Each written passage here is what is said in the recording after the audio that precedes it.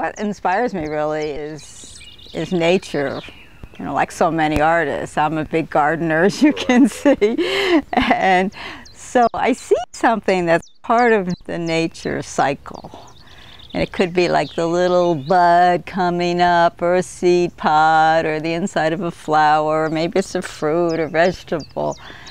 And I'm attracted to the form. And I'm attracted to the fact that it isn't here very long.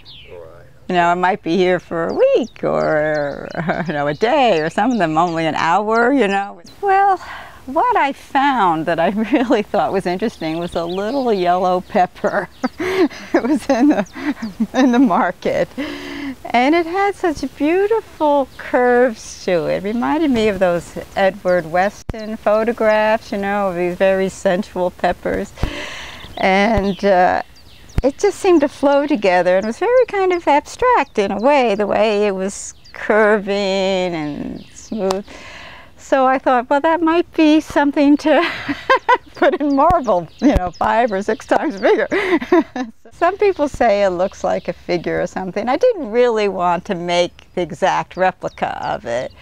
I wanted to abstract it so that, you know, you just try to focus on the form that appeals to you. You know, there's certain aspects.